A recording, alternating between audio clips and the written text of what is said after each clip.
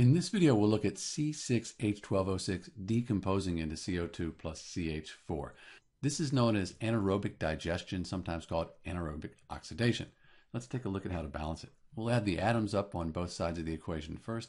6 carbons, 12 hydrogens, and 6 oxygens. On the product side, we have 1 carbon. Be careful because we have another here, so we add those together, 2 carbons. Hydrogens, 4, oxygens, 2.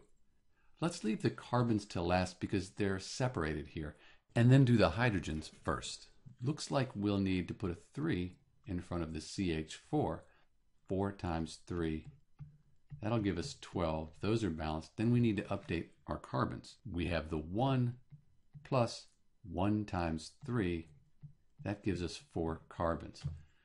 That's a bit problematic, but let's try to figure the oxygens out. We have 6 here and 2 here. So it looks like we'll put a 3 in front of the CO2. 2 times 3, that equals 6. So we're almost balanced. Let's recalculate the carbons here. We have the 1 times the 3 plus the 1 times the 3. Yeah, and that gives us 6. So we're done. This equation is balanced. I think the key to this one is leave the carbons till last since they're separate here, and then focus on the hydrogens and then the oxygens. This is Dr. B with the balanced equation for C6H12O6 decomposing into CO2 plus CH4. Anaerobic digestion. Thanks for watching.